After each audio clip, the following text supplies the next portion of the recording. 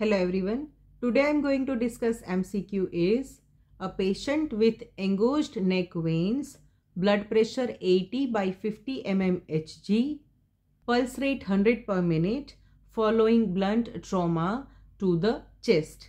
Which is most likely diagnosis? And these are the options. Here the correct answer is cardiac tamponade. Let us understand why. A trauma patient with engorged neck veins, hypotension, near normal pulse rate, history of blunt chest trauma. This combination strongly suggests obstructive shock due to cardiac tamponade. Some features fits in classic Beck's triad like hypotension and distended neck veins.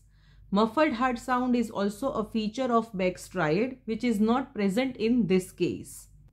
Cardiac tamponade is a life-threatening condition in which blood rapidly accumulates in the pericardial space.